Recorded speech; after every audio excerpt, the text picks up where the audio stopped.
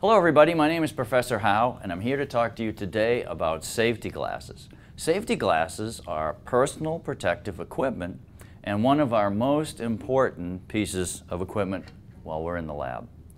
So if you are a prescription glasses wearer, as am I, here are some safety glasses that would go over your prescription glasses. Some folks I have seen over the years do very well with these, and others get annoyed or irritated because they are, in fact, wearing two pairs of glasses at the same time. So again, if you're a prescription glasses wearer, you may decide that you want to purchase your own pair of safety glasses. Notice that these safety glasses are indeed different than the ones that I'm wearing. Notice I have no safety side shields here, and these, in fact, do. All of our safety glasses have to meet the Z87.1-2010 standard. So if you go to your prescription glass preparer or eyeglass outlet, you will find that these are, in fact, heavier frames, heavier lenses, and do, in fact, have the side shields. So again, if you're a prescription glasses wearer, this might be the route to go, a little bit more expensive. Also, I have here, if you don't need the correction or you wear contact lenses, remember there are no safety contact lenses. So these glasses are available anywhere from $5 to $7 to start out, and if you want something labeled with your favorite motorcycle or things like that, you can certainly spend more than the $7 or $8 to do that. So these glasses, notice that they wrap around, and so they incorporate the side shields that the prescription glasses have right in them. We're pretty strict about safety glasses, so in our shop you must have the safety glasses ready to go and be wearing them at all times. So here we are outside of our machine tool lab. I'm going to put on my safety glasses, as you should anytime you enter the lab, so come on in.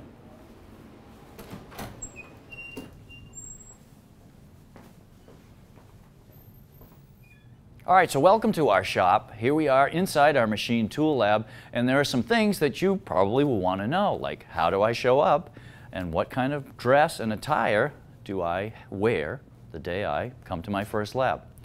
Well, let's talk about footwear for a moment. If we're going to the beach, our sandals or flip-flops are perfectly appropriate. They are not appropriate. No open-toe shoes would be allowed in our machine tool lab.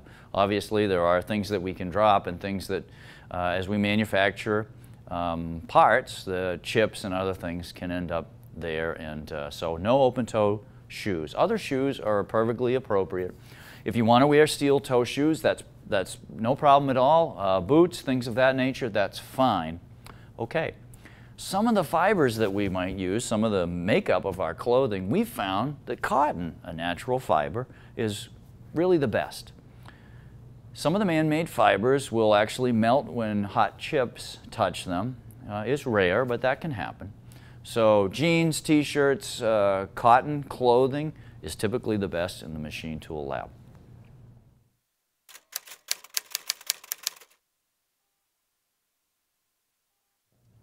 So let's talk about some other things that are safety related today. Jewelry. So here's my wedding band. That should come off when I come into the machine tool lab.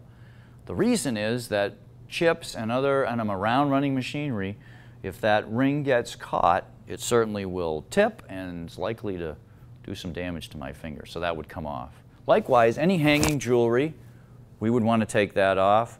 In the wintertime, a lot of people will come in sweatshirts and they have the hood ties, and so those need to get tucked in well. And if you happen to have long hair, that of course would need to be tied back securely so that it can't get into any running machinery. Sometimes we find that we want to protect our hands and we want to wear gloves. And there are some rare occasions where we would do that when we are handling stock, perhaps coming off the truck, things like that. Not typically what students are going to do. So for the most part, gloves are not worn in the machine tool lab because they can simply get caught and pull you into running machinery. So if you're ever in doubt, talk to your lab assistant or your professor in the machine tool lab, and they can give you more help.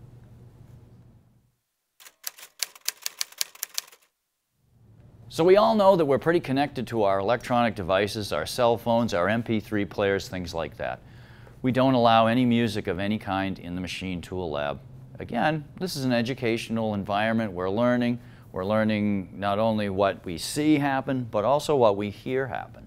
And so playing music with earbuds or an external speaker, we simply don't allow in our machine tool lab. Also, we don't want you to be texting or on the phone during your lab time. If there are cases, and I'm sure they might come up, where you just need to get that call and it's very important, talk to your lab assistant or your professor and let them know what's going on, okay? So cell phone usage is really not something we encourage in the machine tool lab. Also, we want you to be in your best shape. So if you happen to, for one reason or another, you come in very tired, that would probably be a time that you wouldn't want to participate in a lab. You're running machinery that we can make beautiful parts with, but at the same time, there are some inherent dangers in running machinery, and so we want to be as careful as we can. So if this applies to you, please let us know, and we'll set you up with an alternative lab time. Likewise, prescription drugs, things of that nature, you might be sick or you might be ill or injured, and if you find that you are required to take some kind of medication that of course will speed your healing process, and if it recommends that you don't run heavy equipment, then again, we want to know, and we certainly will try to accommodate you and have you come in when you're not taking that medication.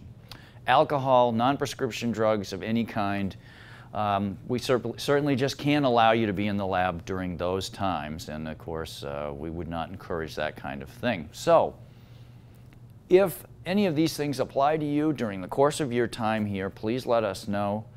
Again, the professors and the lab assistants have the ability to ask you to not be in a lab, so bear that in mind. Okay, thanks.